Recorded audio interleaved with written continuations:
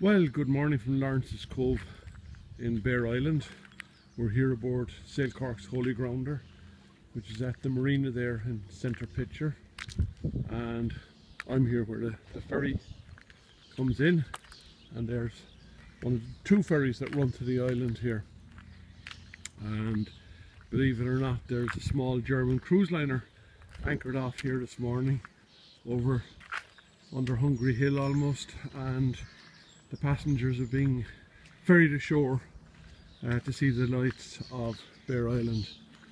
The building there, centre picture, is the old Glenann's sailing school, and of course prior to that all these buildings here were part of the British military establishment, as this island was a very strategically important military base. And there between the trees is Desi's pub, and then the cream colour building Murphy's shop. So bit of a grey overcast morning this morning, but we've got a southeasterly wind which will blow us nicely up to Castleton, and we'll come back to you with more information from there. But having a fantastic cruise aboard Holy Grounder and really discovering the ins and outs of Bantry Bay.